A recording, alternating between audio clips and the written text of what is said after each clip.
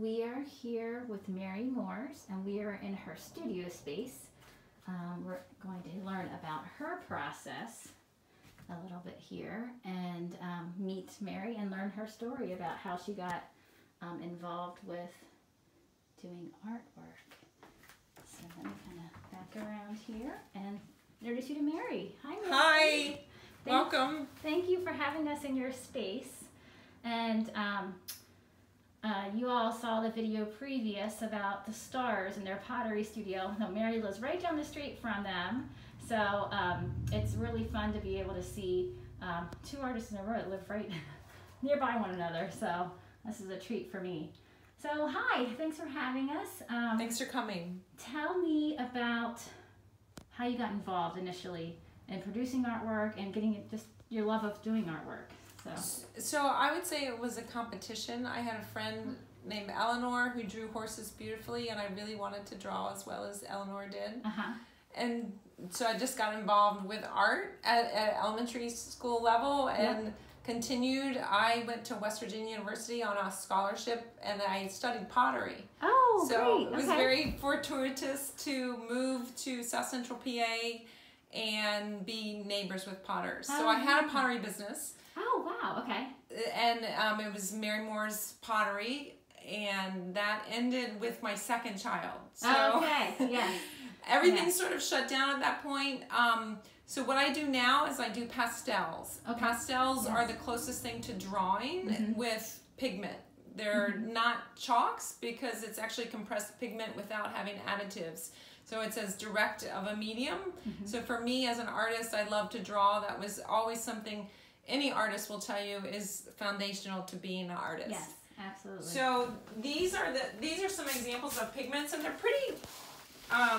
pretty fragile, but I mean it's also like little sticks of dynamite, and they come in different softness. So some are super soft, and some are a little bit harder, more like a charcoal. Okay. So my process, for me, like this was a day I spent. Sometimes I go to other locations for plein air work, and I actually went to the grotto because I was trying to do this inside outside thing where I was inside the building looking outside. Okay. So you know, I always start any project that I'm doing with some kind of sketches. So I'm trying to mark out the value scale and trying to figure out placement.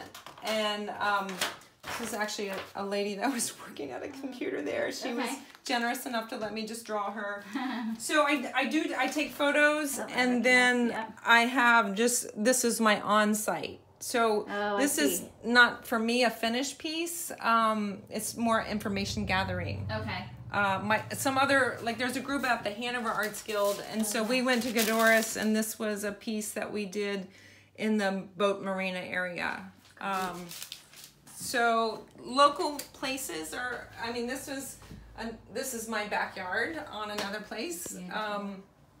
And everything here is in process. Usually the way I work is I do something until I get stuck, and then I either ask a friend or I am going to just let it sit until I get a clarity on it. And this is another plein air at the barn.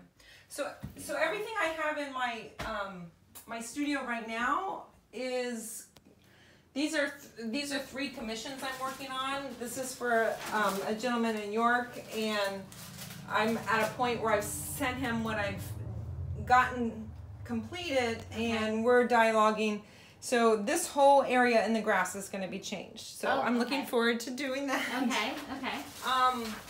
But as an artist, one of the privileges you can have is you get to go anywhere or be in any season. That's true. Yeah. So this is a piece. A couple wanted me to do it for an anniversary. They are in Seattle, Washington, at a gardens there.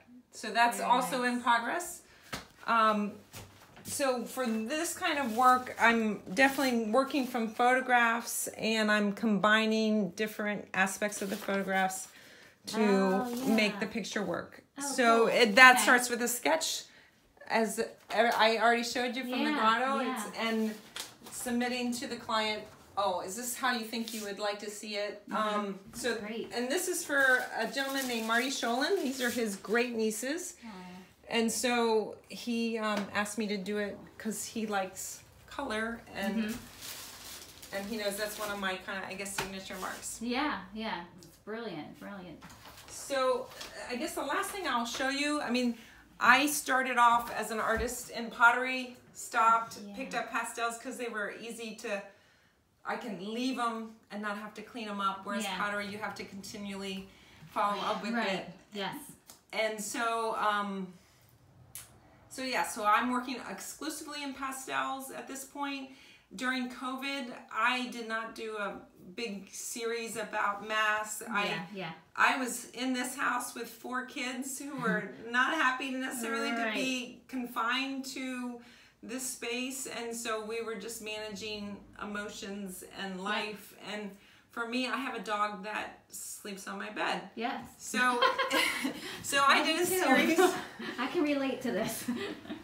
So these are not finished either. This is Hazel, and basically what I was interested in is looking in the mirror and seeing the reflection. So these are flowers that were actually here, but the image of the dog was reflected in the mirror. Oh, so you're looking at the image as it's in the mirror. Yes, I am. That's really cool. So what I'm trying to show is really things in my painting that really are not in the physical space, but they're either reflected outside of the painting. And what I just found remarkable was trying to focus on positive and trying to focus on what was going well. And so I was trying to retrain my mind to think about the situation as a time to renew. And this spring, the flowers and the plants were just seemed to express, to just be so brilliant and beautiful. So I was trying to include that in the artwork. Yeah, definitely. I think with this COVID thing, when you're stuck at home and kind of noticing more of how nature is kind of developing and you know, growing, like you were saying earlier, how that, you know, the flowers seem more spectacular, and I agree with that. And for me, I saw so many more, you know, wildlife in our yard, you know, so it's incredible to see what the change is and how something negative could be into something positive, like a balance of some sorts. So this was another one that is also in progress.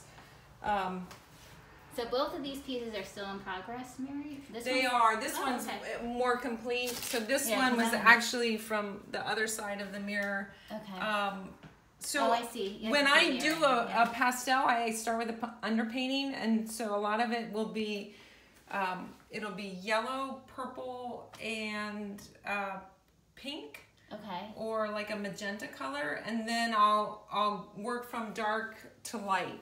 Okay. So you work from thin to thick. I mean, that's just my process for how I do it. Great. So. And so,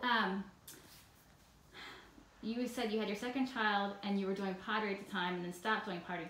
Have you picked up pottery at all, like on the side, like, you know, a little bit here and there, or not necessarily, just stick to the pastels now? So I still have my potter's wheel, and so with my third and fourth child, we did some pottery during the pandemic because Tom and Diane were generous, and so they donated. They said, "Here, you can have some clay." And so, how great! So that was wonderful to be able to work with them and kind of just experience pottery through their eyes. So that's great. Now, are your kids also into doing art as well, or? Not so much. They have their own creative twist, but I think it's not expressed in necessarily visual fashion. Awesome. That's great. Well, thank you so much for having us in your space and talking about your process. And Mary actually has a piece right now at Creative York in our Adult Juried exhibit for York Fest. So if you guys want to see her work up close and personal, please give me an email or call me to schedule a time to come in to see our exhibit. Thanks so much for having us, Mary. Thank you, Mindy. Bye.